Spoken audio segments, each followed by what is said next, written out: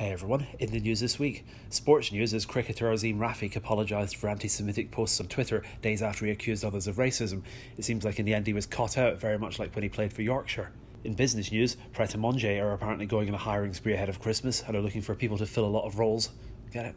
And in environmental news, Kerry Katona finally announced that her bank balance has achieved net zero. But of course the big story this last week was out of America, specifically Kenosha, Wisconsin, after Kyle Rittenhouse was acquitted on all charges, and it seems like the only people going to jail are those who immediately started rioting and setting fire to things and showing their discontent by going to the Apple store to protest the verdict by stealing a MacBook and maybe some Nike shoes while they were in town. For those who didn't follow the story though, here's a brief rundown. Last summer there was a large Black Lives Matter protest in Kenosha following the shooting by police of an African-American man called Jacob Blake.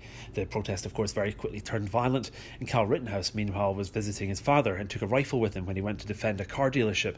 A number of protesters subsequently attacked him and tried to beat him and shoot him to death. Shots were fired on both sides though, and in the end Kyle was alive, but two of his attackers weren't, because apparently Kyle was a good shot, whilst they had more troubleshooting than Windows 95. Kyle was of course subsequently arrested, and the court case began over whether he acted in self-defence or not. The jury decided this last week that yes, he was within his rights to shoot back at people who were firing guns at him. The case seemed pretty black and white really, but black and white, therein lies the racial lens that stories like these are reported through these days. The actual verdict in the case came as a surprise to nobody if they'd actually followed the facts. There was video footage of what happened, and the star witness even admitted that he raised his weapon first. The case up until that point had largely been a real life version of that Star Wars argument about whether Han Solo shot first or the Greedo.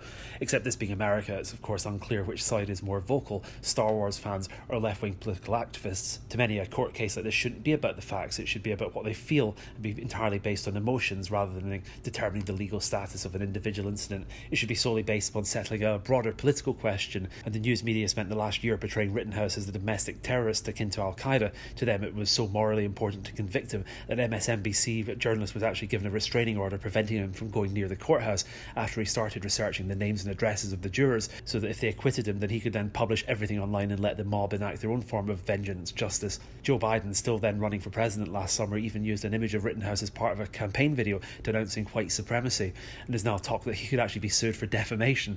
I guess it's not a proper court case so in the States unless someone's being sued for millions of dollars.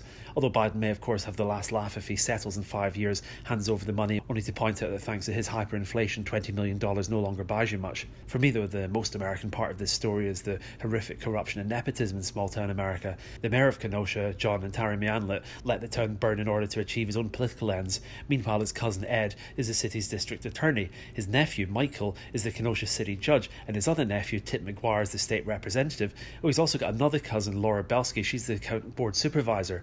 And that's insane, it's like something crazy out of a TV show or movie. Maybe they'll make a movie out of the Kyle Rittenhouse story, but just be careful telling someone you're looking for shooting locations, especially if you intend to hire Alec Baldwin in the role.